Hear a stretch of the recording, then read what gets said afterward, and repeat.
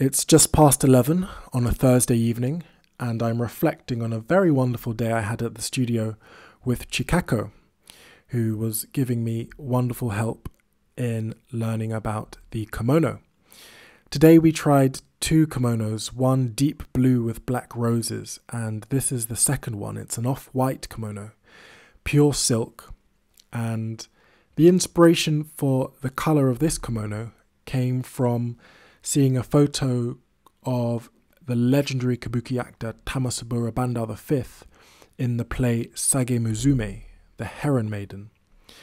Now this play is one of the oldest in the kabuki repertoire, and it's set in the winter, and the dancer wears a pure white kimono with a black obi belt. And the play is a series of transformations, actually. And the dancer goes from one colour kimono into another, from white into a scarlet red. And it's so dazzling, so ethereal, so poetic visually and musically. And that was the inspiration for this kimono. This is off-white, as I said, so not quite the brilliant white that would be in Sagi Musume, the Heron Maiden, but still we tried to come close to that. And as you can see, we're pairing it with a red obiage. Obiage is a cloth, typically also of silk, that tucks into the top of the obi belt, and it just gives a pop of colour. And it's interesting how much of a difference the colour of the obiage, this cloth, makes to the overall visual effect of the kimono.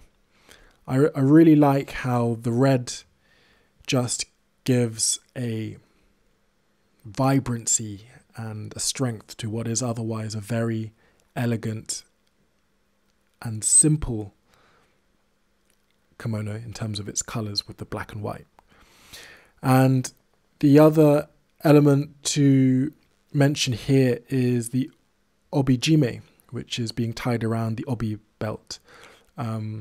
We went for the white after much deliberation, just not to go too crazy with the colours, and kind of, just keep that elegance and simplicity. White is a very interesting colour. It's hugely symbolic, particularly in Japanese art and history and culture. The word white is called shiro in Japanese, and it's considered a sacred colour of the gods. So it's often used in kind of sacred garments of worship, and it has connotations of purity, and it's also linked to the spiritual world. So it's a very interesting colour.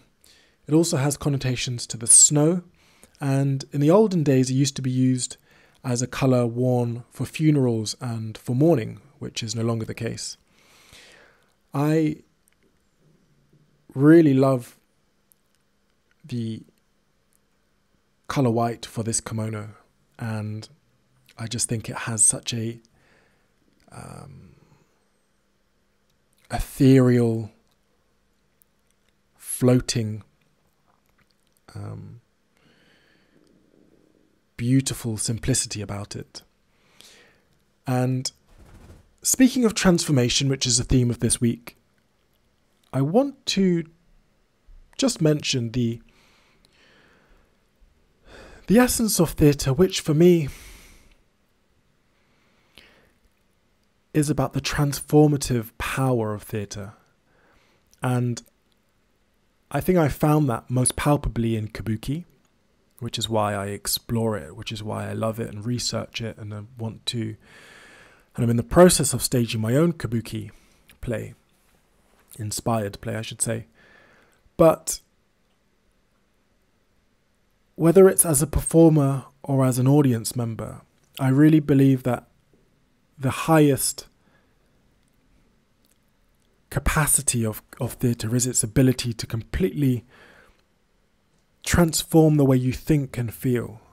When I went to Japan to see kabuki in 2018 and saw kabuki at the Kabukiza for the first time, I was just in awe of the lyrical movement of the dancers, the ease and grace, the colours, the fabrics, the whole scene and mise en scène seemed like a moving painting on stage, and the music with the shamisen and the koto just took me into another realm of appreciation of art and movement and expression on stage. And I've also found hugely inspiring the performances of ballet dancers in productions like Myling and Romeo and Juliet. And I think that's the highest aim of theatre. I really do. This transformative power to be able to move someone that the coming days and weeks and months, they can still cast their mind back to that moment of beauty on stage. And it can never be underestimated, the ability to affect people through the voice, through movement, through costume. They are all languages, and it's something that I'm very, very, very, very appreciative of this week in particular, given the exploration of the word transformation. Anyway, wishing you a lovely start to the weekend, and if you have any idea what the flower was in my video, then please do comment. I'll give you a clue. It is known as the King of Flowers in Japan. Let me know in the comments what flower you think was in the background of my video. And lastly, please do like and subscribe to my channel. Lots of love, and see you again soon.